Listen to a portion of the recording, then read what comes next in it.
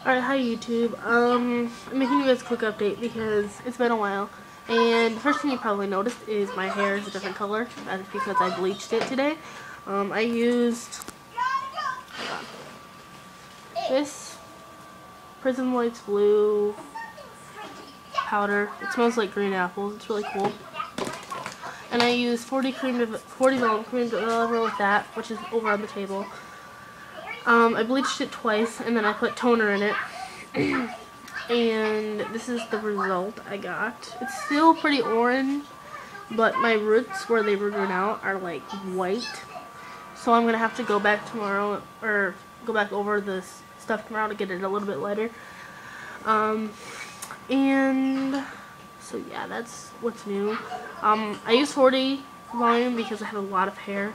I wouldn't recommend using 40 volume if you have thin hair because it'll probably make your hair fall out. No joke. So, yeah. My forehead really hates me right now. It's really red.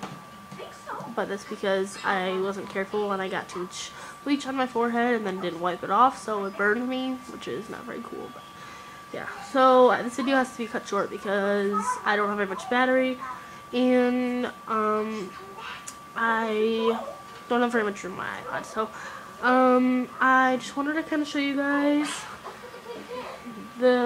what I did. So I hope you guys like it. And I talk to you guys later.